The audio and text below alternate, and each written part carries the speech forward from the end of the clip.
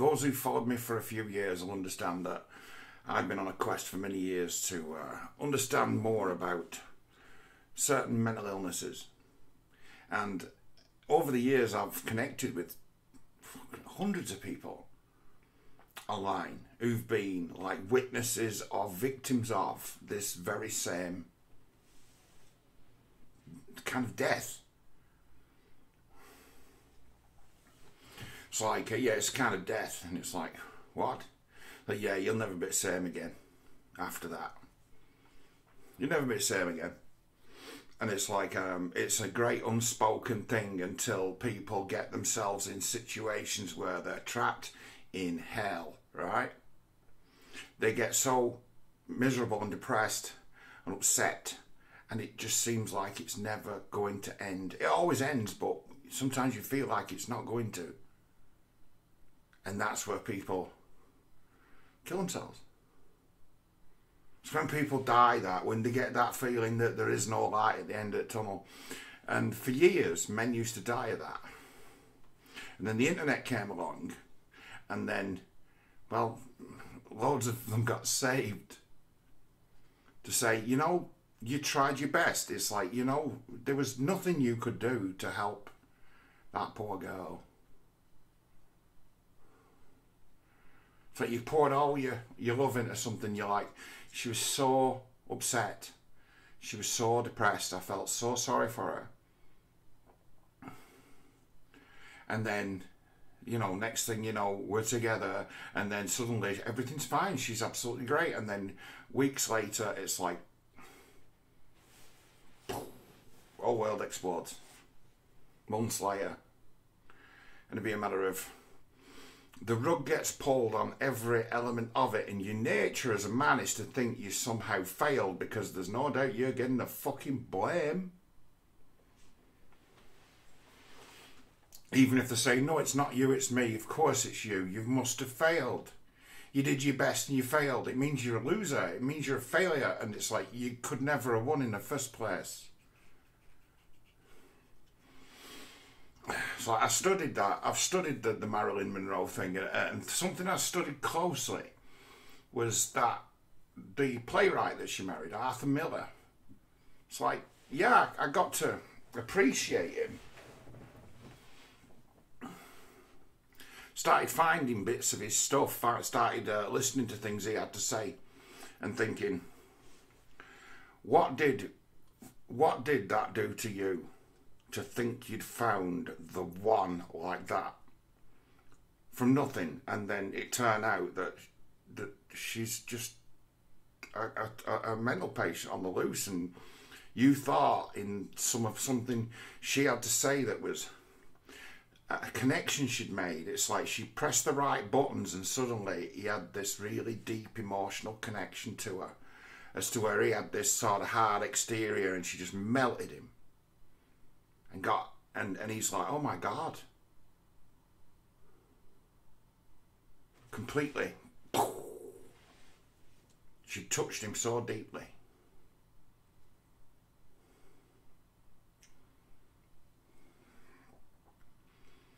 It's like, oh my God. It's like you guys are reading into her something that just isn't there. It's like she's actually a bemused person who's been shuffled around and playing a part that's not really got too many moving parts.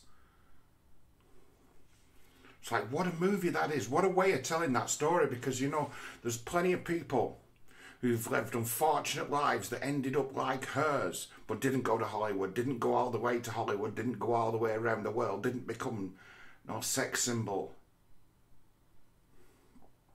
And you're like, that movie gets it right as to, it sets it in motion in the way that I'd expect, because I've studied the story. I've been away, and, you know, the material it's made from, I've analysed it myself and looked at it with more modern understandings, because women's problems, right, are a taboo. I got all the hate in the world from the feminists once upon a time for openly talking about borderline personality disorder. They just attacked because they're kind of programmed to defend. We don't talk about that because when they're talking about that, they're talking about me. And if they know what I'm like, they'll know I'm a fake. See, it's like you could dog whistle it, and people who were that would be like, shut up about that. And feminism, right, enables it. So there's this terrible, terrible truth to that movie, to that story. And it is that Norma Jean was anyone's. Like, you know, it's a terrible thing to have to say, isn't it? But it's like anyone could just get a hold of her and say, oh, you're nice, and just have sex with her, and she wouldn't be able to resist you or say no or anything. She'd just take it. She was literally anyone's. Didn't fight back, didn't. So that movie tells a tale, but it's like she wasn't just that straight up then. It's like she's like, she was ended up raised in an orphanage, right? What are orphanages like? When someone looks like her, what do they end up getting in that orphanage when they're raised? Well, they'll be getting a lot of dick, and she's not right in the head, and it'd be a matter of, right, bend over. So it's like years later, she ends up in the office of a Hollywood producer, and she sits down in front of him, and he sets about just bending her over and fucking her. And she doesn't say anything. And then it's next, you've been cast, you got the part. Excuse me? Yeah, you pass your audition, you got like a 5-picture deal. Well done. And it'd be a matter of, he didn't even listen to her speak. He didn't have any interest at all in what she was like acting, what she might be about. He didn't know that she was a fucking out of control lunatic fantasist who can only maintain herself through imaginary alters, characters. It's like, because real her is in agony all the time. But real her seeps through all the time. And there's a part in it that was fantastic where some actors and different people were a screen test of hers. And she was auditioning for a movie where she was to play a woman who was mentally and emotionally disturbed. Like a hysterical woman. She auditioned to play one. And it's creepy. And then as these actors talk about her, and they're actually all notable actors. You'd see him. The Skarsgård guy was there. He only has a little bit part. The middle Skarsgård guy, and chap out of Deadwood, Sea Called, really good actor. Garrett Dillahunt. Little scene where these actors saw her screen test, and one said, it's like, you weigh it, don't you? It's like, she's just a mental patient. It's like, she's a mental patient. So she's coming and she's playing a mental patient, and it's like, people who aren't actors, they look at it and say, oh my God, isn't she brilliant actress at playing a mental patient? But us actors who are pretending to be mental patients, we know that she's a mental patient.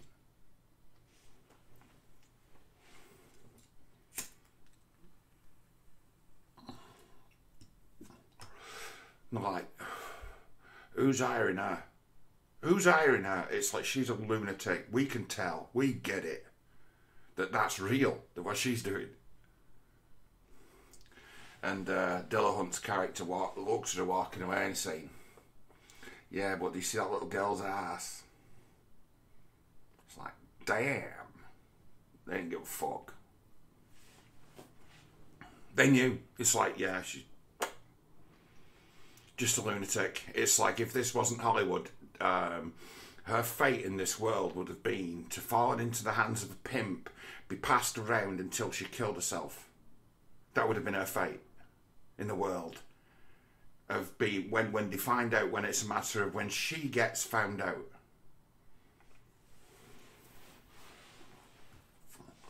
This is all you're good for. That's how women like that used to end up. It's a terrible thing to say, but that is the end they used to. Still happens. Still happens. They get used up and they die of drug overdoses. And it's like, that was what she had in store, but she became a Hollywood star instead. But she was that. Like, clueless, pretending to be someone, doing her best.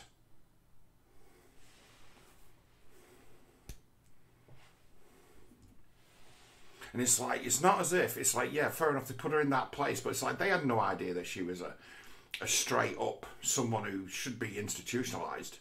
And then they did the best to try to accommodate her, and everyone tried to accommodate her, and no one could. And everyone feeling sorry for her made them absolutely useless at helping her or trying to understand what was wrong with her. Because there's things I weighed up about her when I was studying Miller. Famous guy and smart. It's like, how did you fall in with a crackpot borderline like that? You should know better than that. And it's like, well, I did the same a few years ago. I should have known better as well. But I fell into the same thing as him, as to, oh, you poor thing, and so talented. So beautiful. If only, you know, you could have just a settled, decent home, you know, family. As if it was some kind of magic spell that might work, you know. Decent, settled down. She kind of believed that too. But she's got no idea what that is. That's like, I tell you, it's like late in her life, there's been people who've gone to incredible lengths to try and help her by giving her some. She's got no structure in her life, no people, had no childhood, remembers things, doesn't remember things, but the things she remembers when she runs her mouth are the most sordid and terrible and despicable things that have happened to her, which may or may not have happened. But if they did happen, to hear them from this person would leave you having nightmares and traumatised and feeling oh so sorry for her. As soon as you start feeling sorry for someone like that, you're not going to be able to help them, because you're bouncing off their defence mechanism. Like, the illness is defending itself, and the defence mechanism that it chooses is to shock people with the horrible tales it tells. So you never get through it. So it's like she could burn out therapists, but then even worse, she gains the sympathy and then they try and fix her. No one can fix that. Can't fix that to this day. They can understand it though and decide not to try and fix it, which is what they do. They ignore it. Like, why? Because if we start to try and treat and fix it, we'll get sucked into it, and no one pays enough money in this world to get sucked into that kind of problem. And that'll be the truth of it. So it's like what she suffered from being, right? You could say it would be BPD, but that would be a bit of a right, I'll put it this way. I'd call it BPD because she was failed between the ages of 0 and 3 and 4 and 7. She was failed in 2 developmental cycles. So the fundamental problem she's got is that emotional development cycle. So BPD would be the place where it all began. The thing that opened the door to every other single thing that can be wrong with you. Whereas you can observe, because that's the thing about that. There was nothing story-wise in that movie that I hadn't actually, or didn't actually already know. That wasn't an anecdote about life. So it was well researched. So it's like those who are fans and have followed it, have read, read books and things, they'll be like, yeah, well, that's the timeline. That's the like.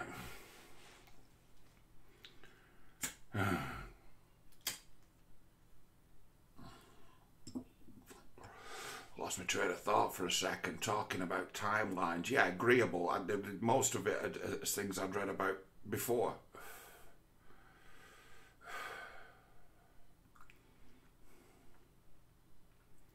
It's like, just to try to wrap up actually, because I might actually talk about this again. I might watch that again, even though it was long. It was a thing is, it was long in a way where, right, you know it's going to end, and you're seeing something that's really sad. I can't. Unfortunately, it's like the thing where the chappie had recommended it, saying it was like heartbreaking and moving and all. No, it doesn't affect me like that. It's like, why? It's like, well, I'm kind of immune to it. Like, what?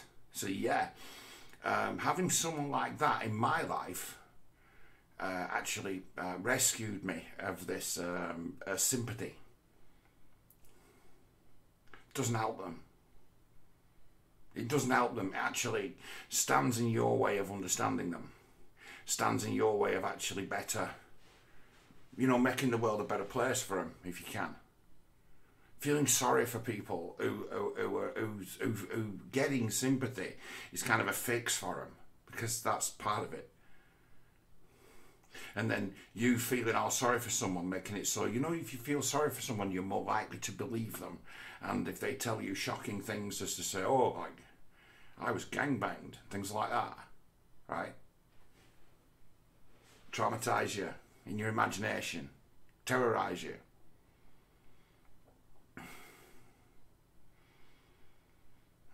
So it's like feeling sorry for them, it's not helping them.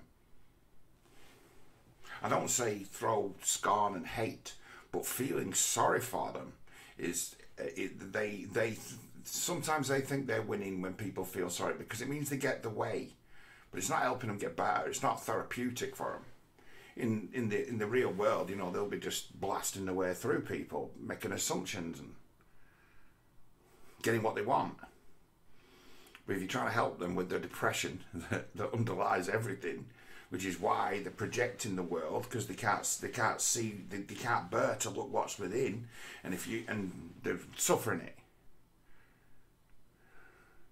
And if you try and reach out to that person, all they've got for you is a story that'll poison your well and turn you into a source of sympathy.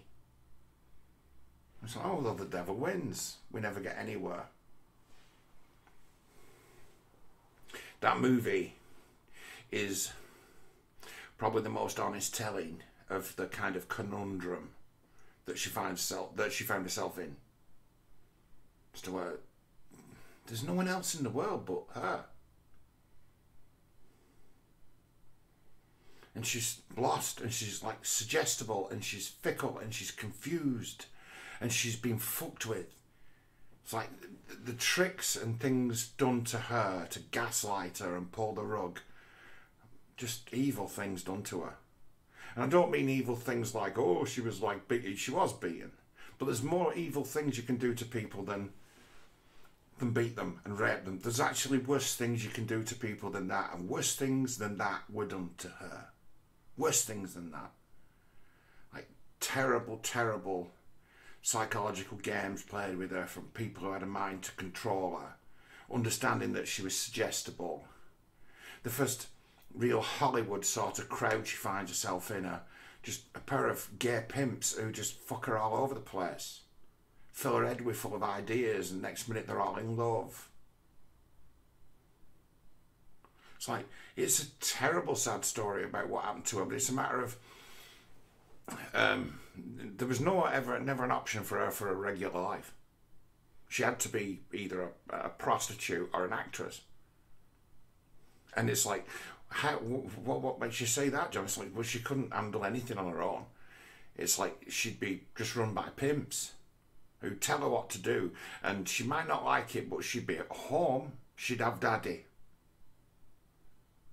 That thing that her mother did to her, where she turned her father into an imaginary figure and showed her a photograph once, and it become like God to her. And then for someone to impersonate and start writing letters to her, pretending to be her long-lost daddy. That's the most despicable thing I've ever heard of. by way of brainwashing, like brainwashing a child and traumatizing a child, then we get to talk about labels and disorders later, and it's a matter of, well, it doesn't matter what label we put on it. Someone who's done what was done to her by the mother, who's like, she tried to murder her, probably more than once, tried to kill her. She blamed her for all her troubles, and she tried to kill her. But that'd be just one of a multitude of sins. Her mother had terrorised her entire childhood until she was taken away from her mother. But you know how it is, don't you? Imaginary father, but mummy's good sometimes. Mummy's all she's got. She's a fucking drunk, totally embittered and off her face all the time. Like, what chance would she have? And it's like, well, if she hadn't been as pretty as she'd been, right, she'd have probably never left that orphanage. She'd have left the orphanage where she was dumped and gone straight to being institutionalised.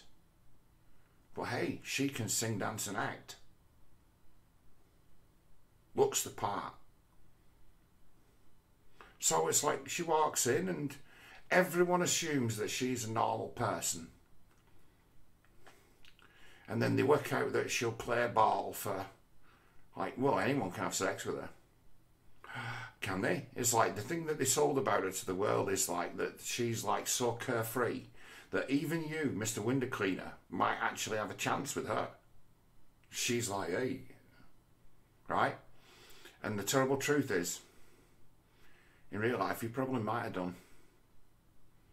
Could have just grabbed hold of her and just bundled her into a hedge and done the deed, and she'd be like, okay, you done now. And be, yeah, thanks for that. Never talk about it again. It's bad. As to to unlock her story, it's like, how many times was she like raped or had sex as a child in the orphanage she came through?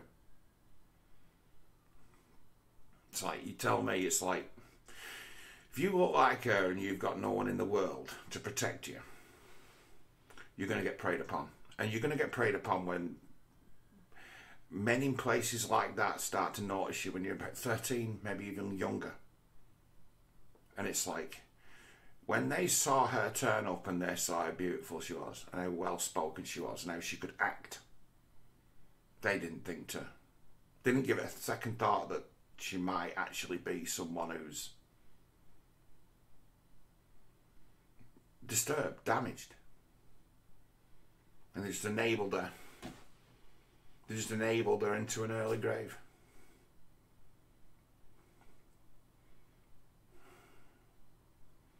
Remembered now as like a kind of pioneering sort of woman who did whatever she liked. It's like, no, she went wherever she was prodded and poked and had no agency because she couldn't think for herself.